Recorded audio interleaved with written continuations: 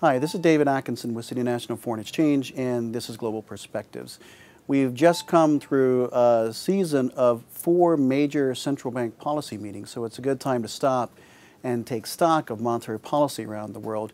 And this go around, we're actually talking about an aspect we haven't talked about in a long time, which is inflation.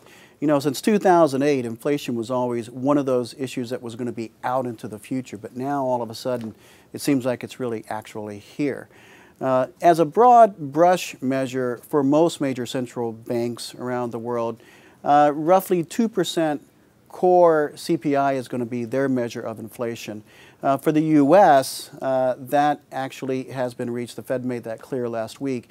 And along with full employment, it feels like its dual mandate is really being fulfilled. So the U.S. Fed, of course, is really in full tightening mode.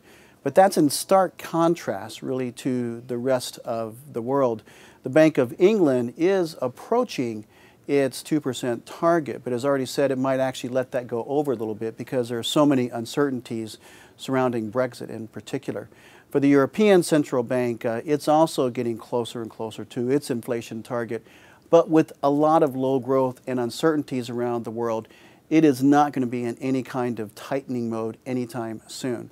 And then there's the Bank of Japan, which is nowhere near its inflation target, and frankly is going to be awash in easy money for a long time.